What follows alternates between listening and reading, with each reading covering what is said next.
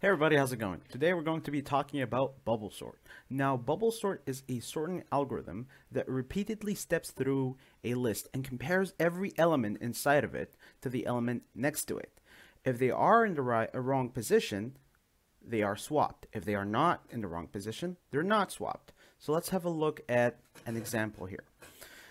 So here we have an unsorted array that has a wide range of numbers between 1 and 22 at random. So the first thing we do is that we look at the first two indexes, the first two numbers, which in this case are 9 and 5. We'll look at them on their own, like in a bubble, away from all the other numbers. And you ask yourself, are they sorted? They are not. So you sort them. Instead of 9 and 5, it becomes 5 and 9. You move on to the next two. In this case, they are 9 and 3. Are 9 and 3 sorted? No, they are not.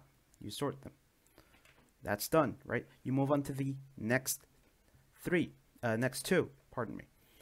So here, 9 and 2 are not sorted. So you sort them out, 2 and 9. And then you move on to the next two. 9 and 1 are not sorted. You sort them out, 1 and 9. And then you come here, 9 and 22. Are they sorted? Yes, they are. So you keep them as they are, nothing happens. And you move on to the next two, 22 and 11. Are they sorted? No, they're not. Swap them. And you move on to the next two. Are they sorted? No, they're not. And you have this array right here. So as you can see, it's starting to become more and more sorted. But you have to do this more than once. You have to do this whole pass more than once.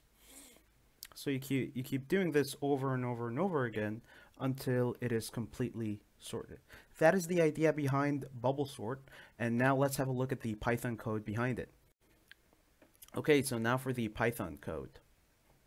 So the first thing you want to do here is define the bubble sort function and pass in the array, because that's what we're going to sort. Now, in every iteration, in every loop, there is one question that we always ask ourselves. Is that sorted or not?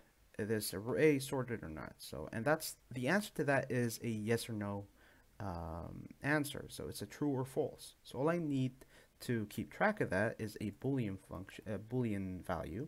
Let's call it is sorted. I like to start all my Boolean values with is. And since it starts out as not sorted, so let's say it's false. Okay, while not is sorted. Pass, do something, okay? So here, what this is essentially saying is as long as it is not sorted, keep going, keep sorting, keep sorting. Okay. So let's get to the sorting. Now here, because we're going to start out assuming that it is in fact sorted. So it's like the the accused is not proven guilty until proven so. Okay, so let's assume that this guy is sorted. Okay, for I in range len. Now let's loop through the array.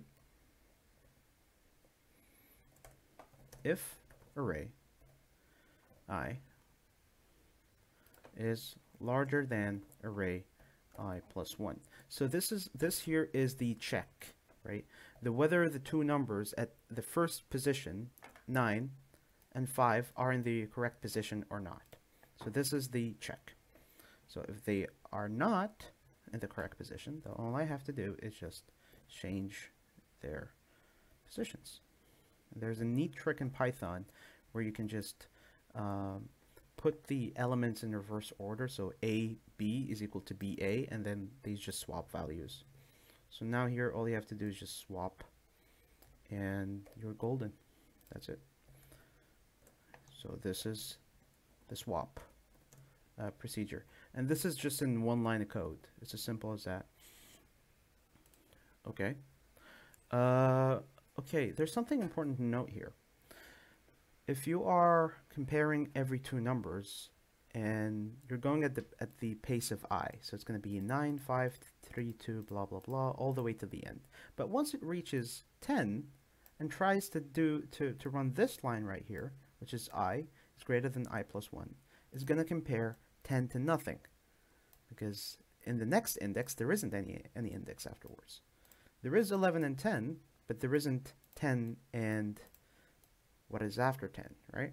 So this line right here won't work unless we make some changes. And to do that, let's just stop at 11. Let's stop here.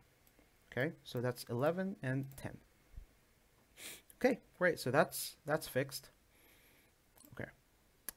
Now let's go back to the code. If we decide to go ahead and swap it, then it was never sorted to begin with. So we go back to our Boolean value and we just say false. It is not sorted. Okay, unsorted. Okay, so now it's more or less ready, right? Now once it stops, we return the array. Okay, it works. Everything is sorted out. Let's run it again, in case you didn't see. And it works.